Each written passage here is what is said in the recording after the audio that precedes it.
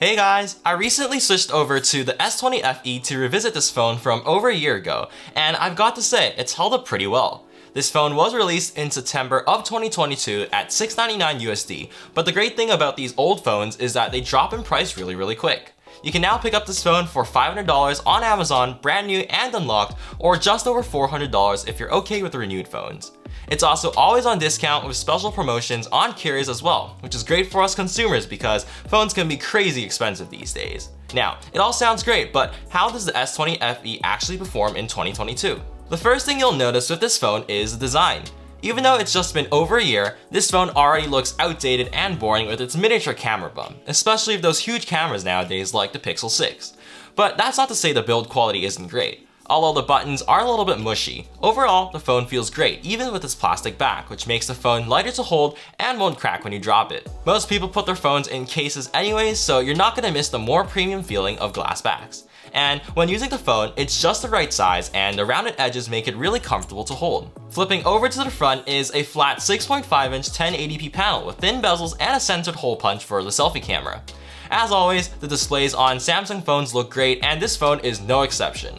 There is a good level of brightness, although it is a little hard to see in bright sunlight. The colors are vibrant and it has a 120Hz refresh rate, which makes the phone feel buttery smooth. To unlock the phone, you can use the face unlock or fingerprint scanner, which are both pretty speedy. The fingerprint scanner is located quite low on the display, so it's a little hard to reach, and Samsung did swap out the regular ultrasonic fingerprint sensor for an optical one, but it's still pretty fast even with the screen protector on, and definitely much better than the Pixel 6. And by the way, I will be making a video comparing both these similarly priced phones in depth, so be sure to subscribe so you don't miss out on that. Anyways, back to the phone, the S20 FE has dual speakers which get pretty loud and sound great for playing music, although it is a little tinny and muffled for my taste. Dolby Atmos does make watching videos and movies a great experience though, with a bigger soundstage for more immersion. But to get the phone to a lower price point, Samsung needed to cheap out on some areas, and they definitely did for the haptics. They feel a bit light and springy, but it's still usable. Now, when people consider buying older phones, they're usually most worried about the performance, so let's talk about that. The Snapdragon 865 chip in the S20 FE was a powerful chip when it came out, and it can still handle anything you throw at it with ease. Navigation around the phone feels fluid, animations are smooth, and day-to-day tasks like scrolling Instagram, watching TikTok, or browsing the web runs without a hitch. Heavier tasks like gaming or using the camera extensively are also a great experience. What's more impressive is One UI itself, which is Samsung's heavily customized Android skin.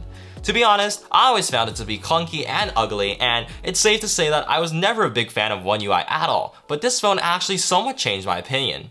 Samsung has worked really hard in the past few years to improve their software with timely and stable updates, and with the current version of One UI 4.0 on Android 12, I can gladly say that it runs beautifully stable with absolutely zero bugs, and that makes me so happy, especially coming from the Pixel 6. Good job, Samsung. The new Android 12 update actually just came in last week for me, and there's already a big difference. The animations are smoother and much more optimized for 120Hz, there are new widgets, and it just looks better overall. We get the new Material You theming across the device, a cleaner looking camera UI, and a new notification shade which I don't really like.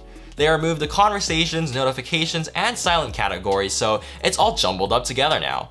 The notifications are also compact now, which makes it hard to see details at a glance and just looks ugly when everything around it is so spacious. On the other hand, the battery life on the Samsung S20 FE is pretty great considering it's over a year old.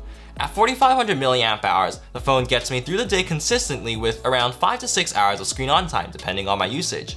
Of course, if I use the camera all day, game for a long time, or use the hotspot, the battery does drain faster and needs to be charged during the day. Thankfully, this phone has 25-watt fast charging, which gets you to around 50% in half an hour, or 15-watt wireless charging, which is convenient. And if you use any type of wireless earbuds or use a smartwatch, there's even 4.5 reverse wireless charging, which is handy on the go. And finally, how do the cameras hold up in 2022? Honestly, the pictures still look great even when compared to newer phones. Nowadays, cameras rely much more on software than actual hardware improvements for the camera, and this phone has actually improved a lot with software updates. The S20 FE has a triple camera setup on the back with a 12 megapixel ultra wide, 12 megapixel wide, and an 8 megapixel 3x optical zoom lens, and they all take pretty good photos. The main sensor does a great job capturing typical Samsung photos, which are detailed, colorful, and punchy. The HDR does a great job removing shadows and preventing highlights from being blown out in high contrast scenes. I would say the cameras hold up well, even compared to the new Pixel 6, which you will see in detail next week. The ultra-wide camera is also super wide, which can capture some dramatic looking shots.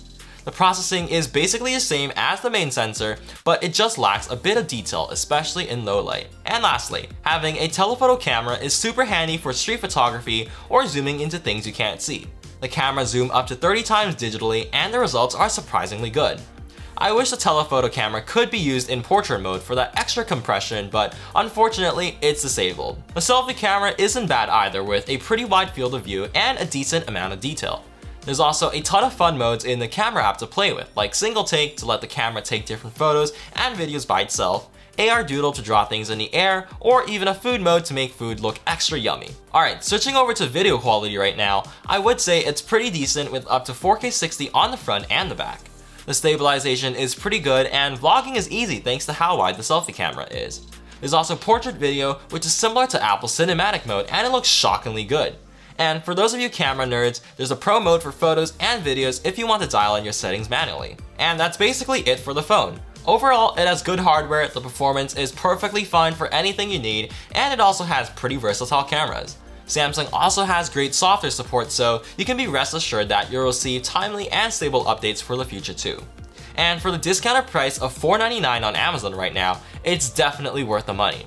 You can also find great deals on Amazon Renewed for $420 or even with your local carriers. However, the S21 FE did come out recently, and if you can't find any insane deals for the S20, the S20 FE is only $100 more brand new right now, and it might be a good choice for better performance, cameras, and longer software support. And when the time comes to upgrade, Samsung always has amazing trade-in promotions, so the phone will be able to retain its value for sure. For example, with the new S22, let's say you trade in this S20 FE. You're getting $300 for the instant trade-in value, a $100 Samsung credit for free accessories, a free upgrade to 256GB of storage, 3 free months of Spotify Premium, and 4 free months of YouTube Premium, making the phone $499. It's even crazier if you plan on staying with a carrier.